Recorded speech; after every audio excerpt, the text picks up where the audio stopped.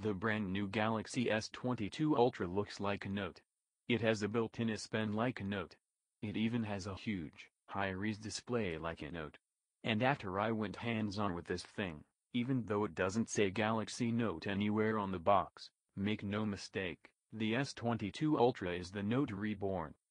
Now I admit Samsung's naming scheme might seem confusing at first, but it's clear Samsung has embedded the Note's DNA throughout the $1,200 S22 Ultra's design and software. And with Samsung having added S Pen support to various Galaxy S, Z Fold and Tab S devices in recent years, it makes sense that it's now expanding the Note brand from a single device into more of an experience. But most importantly, aside from the super premium Z Fold 3, the S22 Ultra very much feels like the huge over-the-top handset that power users have been looking for since the Note 20 Ultra came out a year and a half ago.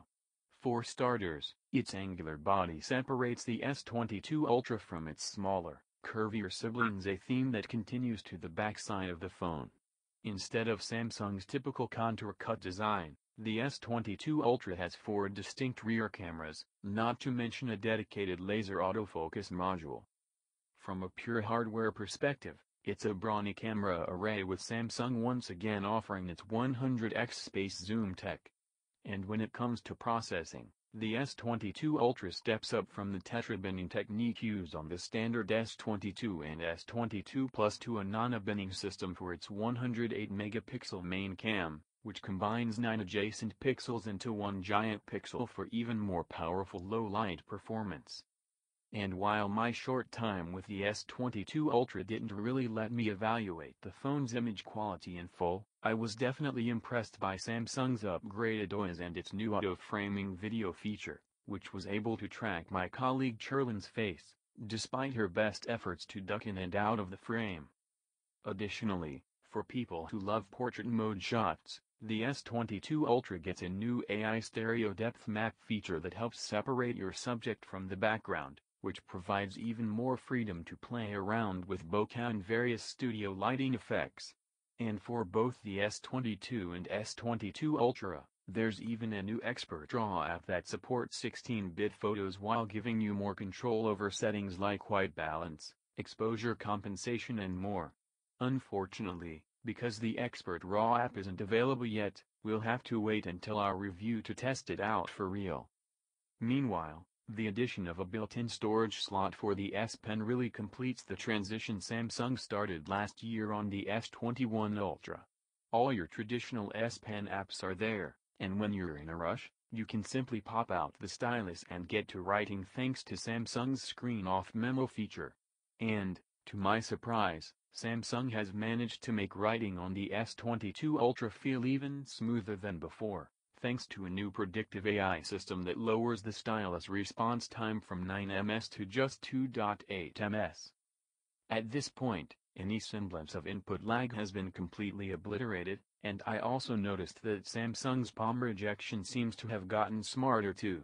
For me, a Z Fold 3 owner, even though it's nice having S Pen support baked in on a device with an even larger display, the S22 Ultra still feels like the superior sketching and note-taking device. The S Pen is always there when you need it, and you don't have to fumble around opening the device anytime you want to jot down or sketch a random idea. So, welcome to our new product review episode. If you are new in our channel, then please subscribe our channel and press bell icon for notification of our new videos. And let's not forget the display, because instead of the FHD Plus panel you get on an S22 or S22 Plus, the S22 Ultra features a 6.8-inch QHD Plus OLED screen with a variable 120Hz refresh rate. And honestly, it's just mesmerizing to look at. Colors look almost effervescent, with peak brightness now going up to 1715 nits in the right conditions. And by decreasing the display's minimum refresh rate to just 1 Hz, we should see some benefits to battery life too. Finally, in keeping with the Note line's historically lofty specs, the S22 Ultra is packed with practically every high-end component you can think of, including a Qualcomm Snapdragon Gen 1 chip, 8GB or 12GB of RAM, up to 1 TB on onboard storage and IP68 dust and water resistance. But no headphone jack or microSD slot. Even the S22 Ultra's battery and charging is maxed out, with Samsung including a 5000 mAh power pack, support for 45-watt wired charging and 15-watt wireless charging, in addition to Wi-Fi 6E, 5G connectivity and an ultrasonic in-screen fingerprint sensor. But for me, the most encouraging thing about the S22 Ultra is that after not getting a new Galaxy Note last year, Samsung's latest top-of-the-line handset combines the best of both the Galaxy S and Galaxy Note lines.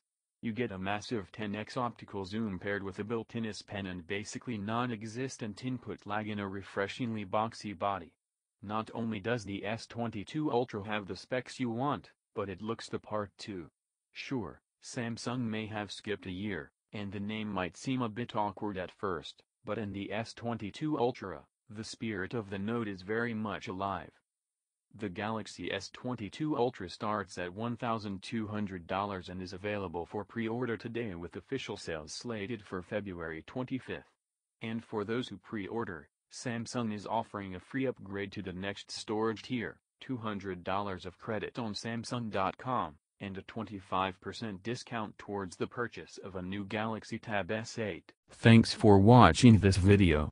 If you think this video is useful, then please give a like in this video and share with others. Bye for now.